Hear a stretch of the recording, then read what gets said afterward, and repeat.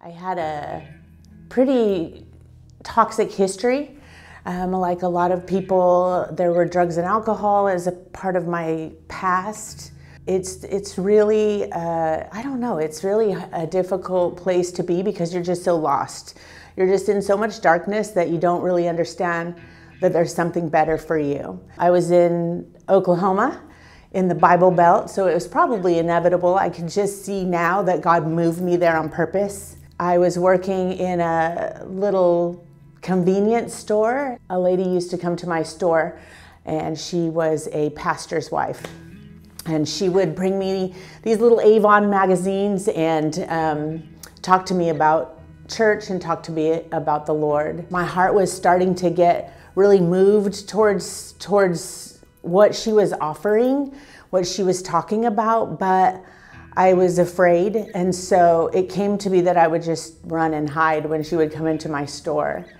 Until finally, it just was really difficult, really dark, that I ended up calling her and asking her if I could come and visit her little church. I did, but I plotted and planned every time I went. I just knew that I was not going to respond to the call of God.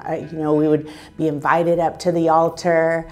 In Oklahoma, they're very serious about the altar, and so every time before I would go, I would say, I'm not going up to that altar.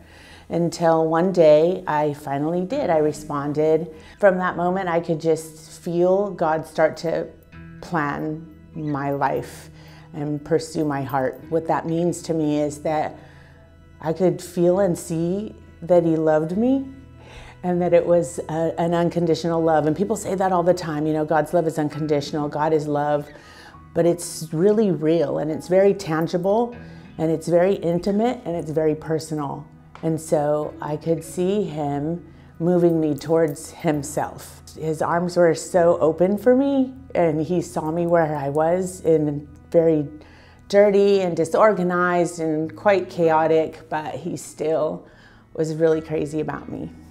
I have been a Christian actually for 23 years. Monday, the 16th, was my birthday in the Lord. But I spent a lot of the last many years, 23 years, it took me like 12 years to understand that I don't have to do anything. I spent a lot of time striving, trying to earn grace, trying to earn love from Him, not recognizing that because He is love, He just has it for us. He doesn't require anything from us.